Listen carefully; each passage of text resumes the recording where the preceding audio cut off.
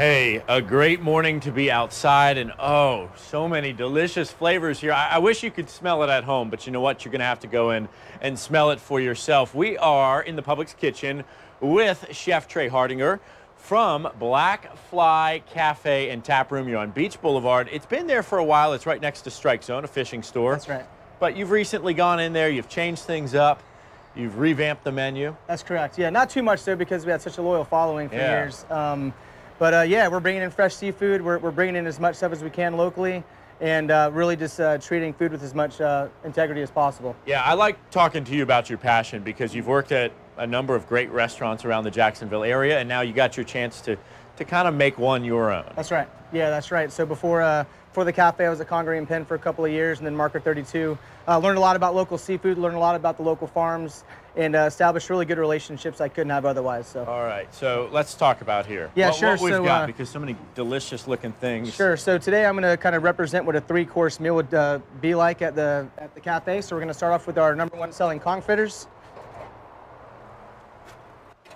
And I got this recipe from a chef in the Bahamas. What's up, Sam, if you ever see this? And it's a special time, too, with all the focus on the Bahamas. It's good to it really is, yeah. remember and think about them, and this is a great way to do that. It really is. So we're going to put 5 fritters on the plate here. We let it sit right next to our cucumber salad, which is more or less just some pickles, and a spicy Scotch bonnet aioli. That's what I was going to say. That looks like a good take on an aioli. Yeah, going to finish Those are bigger with than salt. your typical conch fritters, aren't they? They're a little bit larger, yeah. We have some leavener in there, some baking powder. But yeah, we have a large scoop too. So that would be a great appetizer to start with. $9 on the menu.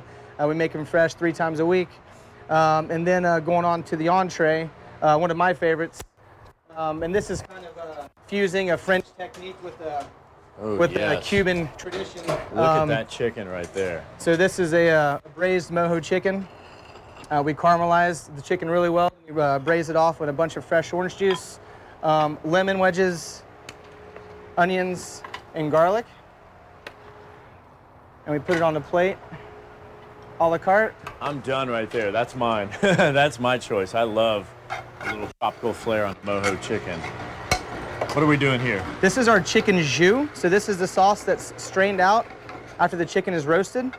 And we're just kind of, we've reduced that jus, and we're finishing it with some butter, again, with the French technique. This is called mounting the sauce, pretty much. So we're just going to kind of let this pour all over. Just plate it up. Wow. Look at that. Nice fatty acidic sauce, really well balanced there. And then a la carte with the entrees, we're going to have some rice and beans. This rice here is from our local favorite, Congaree and Penn. They grow this rice here in Jacksonville. They mill it fresh for us every week. So we cook this in a local flair. Yeah, thank you. We cook this in a traditional kind of Caribbean style. Some turmeric, ginger, peppers, garlic, onions, and then we're going to finish with some slow braised black beans with a lot of epazote, which is a classic Latin herb that's used in bean cookery. Hey, I don't know if the camera saw it, but I've had this fork and knife in my hand for a little bit. It's really hot. Your location? Yeah, our location, we're just east of 295 on Beach Boulevard, right next to Strike Zone. And we have a nice little patio out there. We've got a 60-seat cafe. We're just opening up this new happy hour menu with really nice deals. Probably some of the best deals in town for happy hour, 4 to 7, Monday through Friday for happy hour. Local beers? Yeah, local beers. Those are on discount too for happy hour. Local beers. We source as much food as we can locally.